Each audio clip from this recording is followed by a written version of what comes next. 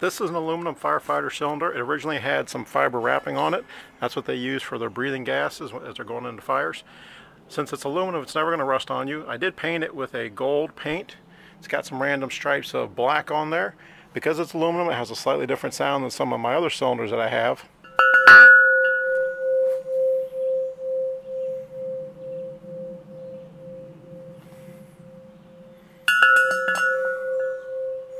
And since this was a firefighter air cylinder, this thing's been in fires before and actually has saved lives before it was condemned. So this has got some nice history to it, and plus a nice sound.